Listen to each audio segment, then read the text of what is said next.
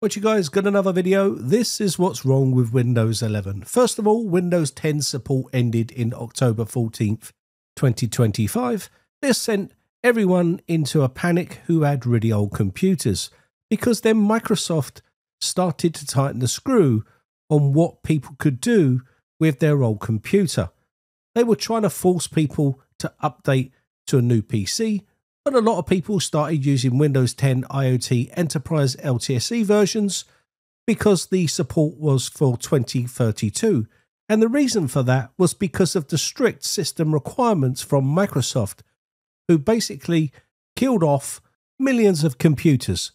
This didn't allow them to have a free upgrade to Windows 11, and this was because of the strict system requirements that Microsoft had in place, like supported CPUs and also TPM 2.0 and other things that you had to have to be able to use Windows 11. So people started to use Windows 11 as unsupported hardware.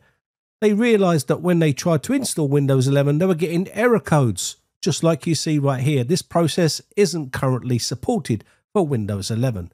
This machine was going to be perfectly fine for Windows 11. i5 7200U is a perfectly capable CPU in 2025. But in Microsoft's eyes, they didn't want to support all of the old hardware, so it didn't make the cut.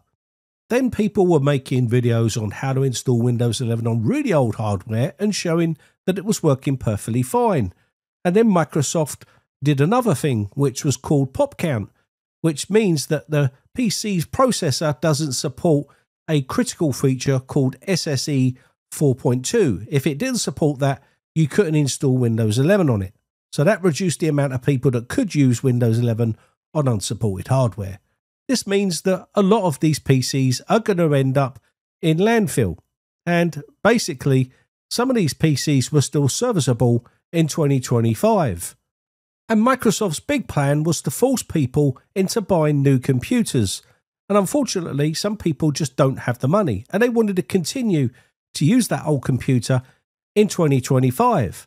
And for some people, their computer was perfectly fine. It did everything they wanted it to do, and they just didn't want to send it to landfill and throw it away just because Microsoft are forcing them not to use Windows 11. So people were sticking around with Windows 10, using IoT LTSE versions, and even some people jumped ship to Linux. And this, of course, avoided the big landfill problem that was going to happen if Microsoft had their own way. Then come the shenanigans with the sign-in options for Windows 11. Microsoft were tightening down the screw and forcing people to watch the out-of-box experience, which is this screen right here, to make you sign in to a Microsoft account. And a lot of people don't want a Microsoft account. They wanted to use a local account. But Microsoft continued to block all of the bypass methods that people were coming up with to be able to sign into a local account during the out-of-box experience process. Then come along programs like Explorer Patcher and other programs to customize Windows to the way they wanted it, because a lot of this was taken away in Windows 11. OpenShell and programs like Start 11, Start Allback, these programs allowed you to customize Windows to change that hideous start menu that is in Windows 11, and programs like these become very popular to replace the hideous new start menu that Microsoft have started to roll out to Windows 11. Then we had the big bombshell of recall. This caused major concern around the world, and it caused that much concern Microsoft pulled the plug. Basically, recall was designed for Copilot Plus PCs, but it didn't go away from the fact that it was storing information, screenshots of all of the activity that you did on your computer, which obviously sent major shockwaves around the world. People just didn't want something on their computer that had the ability to take snapshots of what they were doing on their PC. There were some concerns about it even snapshotting bank details and other things like that. So then Microsoft pulled the plug on recall and did some more work on it, and then reintroduced it once the dust had settled. Things started getting really bad for Windows 11 at this stage. People were fed up with the amount of data that was being collected, the telemetry that was built into Windows 11, Copilot was introduced, which was also AI, just embedded in just about every application that Microsoft had on their system. This is when people started to want to debloat Windows to remove all of this bloatware from Windows 11. So they started to create scripts and batch files and applications that would do all of that to remove all of the unnecessary bloat that Microsoft introduced into the actual Windows operating system. This was unwanted applications, it was settings with adverts, forced adverts, telemetry, and other nasty stuff that people just didn't want. Now, tweaking applications is nothing new to Windows, but Windows 11 has seen a rise in typical scripts like this one, which is a Windows debloat script. Obviously, it comes without any guarantees, and there's also a little warning to say use at your own risk. And what these scripts do is basically run in the background and remove a lot of the bloat from Windows. It will uninstall all of the applications that you don't need, and of course it will turn off a lot of settings that were to do with telemetry and harvesting of your data. And so the Windows debloat script was born. There was tons of them starting to appear all over the internet. And these videos become very popular. People wanted to debloat their operating system, turn off all the telemetry and all the privacy concerns. And of course, some of these scripts were really aggressive. Some of them were removing key components from the operating system, like Windows Defender, Microsoft Edge, and other key components. And sometimes this broke the operating system. And of course, these scripts come with a disclaimer saying you run this at your own risk. And no one was willing to give you technical support with all your problems. So they would turn up on Discord servers like mine saying, my Windows update doesn't work, or something's happening with my system. Can you help me? I run a script and I can't remember which one I run, and it's made changes and now it's not doing certain things that I want it to do. Then people starting to get a bit more professional, a bit more creative with their scripts, and started to create things like Atlas and websites. And basically these made bold claims, like they could give you major FPS improvements, performance boosts, and remove all the telemetry and all this sort of stuff. And of course, a lot of this is simply not true. Your computer will not run any faster by running scripts on your PC. You will save a few useless megabytes removing some applications, and you might have a feel for the PC running a bit faster if you're running a really old computer that has a little bit of memory and a really old CPU. Putting Windows 11 on it, which it was never designed for, would run a little bit smoother in a sense of turning off a lot of this stuff. So this is where a lot of these scripts come into play. And of course, they preyed on the words performance, FPS, boost, and all this sort of stuff. And of course, this conned a lot of people into using them, and a lot of people broke their systems and had to keep reinstalling their operating system. One of the big problems with scripts is you can't really see what it's actually doing on the back end. So a lot of these scripts were designed for what that person might have wanted to remove. And of course, then you would run it and it would then just remove it from the PC. So along come programs like O&O Shut Up 10, and this was obviously designed for Windows 10. Then they made it available with the ++ sign, and it made it available for Windows 11. And this was a much more easier and useful program where you could just toggle on and toggle off features that you didn't want, like Copilot, Recall, and other nasty stuff that was embedded into Windows 11. It protected your privacy by turning off as much as it could by disabling a lot of the geolocation service and things like that. But these can all be done very simply in group policy. And of course, Chris Titus Tech brought out a tool that made it a bit more easier. His first tool that he brought out was a script, and then he started integrating some of these rocker buttons where you could toggle them on, toggle them off to make it a bit more easier and revert back.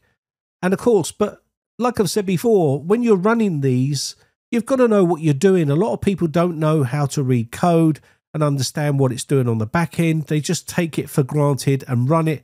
And of course, it might remove something that they don't want it to remove, and this is where you have problems. Now, running any sort of script off the internet is risky, and of course, you need to understand what's inside it. If it's open source and you can see all the code, you'd need to understand what that code is and what it's doing. And I'm not suggesting that any of these are doing malicious stuff in the background, but again, you just never know. And this is the risk with running scripts off the internet. Same thing with applications that aren't registered. If you download an executable file and run it on your PC and it's doing stuff in the background and you don't know, then there's a risk. And the same thing with ISO files, which we've talked about before. This is when Tiny11 started to show its face, and then lots of other people started to create ISO files to rip out key components. I even made videos showing you how to do it yourself, which is what I would recommend people do rather than download one off the internet. That way you know exactly what you're doing and what you're taking out yourself. Of course, you'd need to know that the program you're using to do that would be safe, and that's also another risk. Now, these scripts are still being created, like WinHance, that's still being developed today, and it will do because of the way Windows 11 is. It's just so full of bloat. There's so much telemetry in there, and people want to turn it all off. And there's a few good ones that are still being updated on a regular basis. This is one of them as well. And it makes life a lot easier for some people, but again, it does come with its own risks. So always do your research and always back up your data. Understand what you're getting into when you're running something like this on your PC, and it can break things. And these scripts don't come with any warranty. You are running them at your own risk, and that's always been the risk element of running things like these on your PC.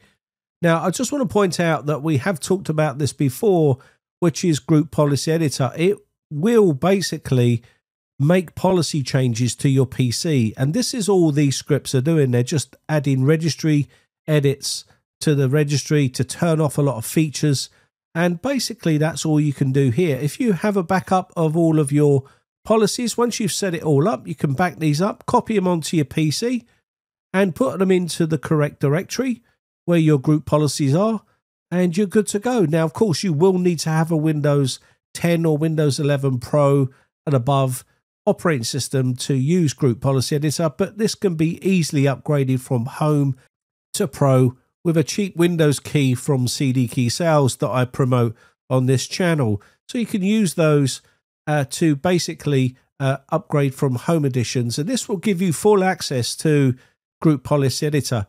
This way you're having full control of what you're turning off on your PC. And these are designed by Microsoft, so basically you're not going to be relying on someone else's choices on what should be turned off and turned on your PC by using a script, whereas you can do it yourself, save those policies, and then paste them into your folders right here, reboot your PC, and all of those changes will be set in place. If you need to run a batch file or a script, you can create your own little batch file that does certain little settings, and it's simple. It really is. I've shown you videos on how to do that. It's pretty straightforward, and all you need to do is, you can see right here, just going to quickly make the screen the right size here, as it's changed it for some reason. And once we change this back, all of the policies that you've got set in place will basically turn a lot of these features off. The dark theme is just a dark theme. You can just turn that on in Windows.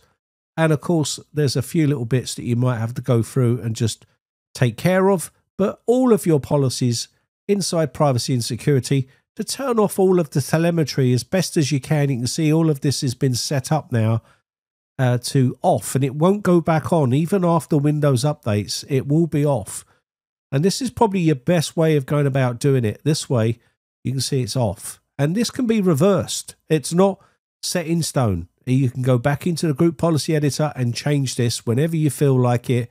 All of these settings down here are all turned off, as you can see, and it's uninstalled all of the Copilot, and you can even do uninstall Edge and use another browser if you want to, if you live in the EU. Now, a thing to remember is running all of this stuff and changing all of these settings, even in Group Policy, it's going to just lighten the load a little bit on the operating system and turn off a lot of the telemetry and data harvesting that Microsoft do. But there's going to be code embedded deep into the operating system that you're not going to be able to turn off, which is still going to harvest information, and you're using an operating system that is a closed operating system. It's not open source, and that is basically it. You're not going to be able to control exactly everything you want inside an operating system like Windows 11. It's that simple. All you can do is do the best you can and uninstall what you can and turn off what you don't need, and that's about as best as it's going to get. You can change your start menu if you wish with, say, Start 11. That's what I use on my system, and that is what's wrong with Windows 11. There is tons of things wrong with Windows 11, and unless Microsoft start to try to rectify some of these problems, then people are going to start to stay on Windows 10. That's why Windows 10 has such a big percentage of users still, because they are not jumping ship to Windows 11, and some of them can't. They have no choice because they have an older computer. So that's my take on what's wrong with Windows 11. Let me know your thoughts in the comments section down below. My name has been Brian from briteccomputers.co.uk. Just want to say a quick shout out to all my YouTube members. Whether you're tier 1, tier 2 or tier 3 support, I really do appreciate it. And I shall catch you in the next video. Bye for now.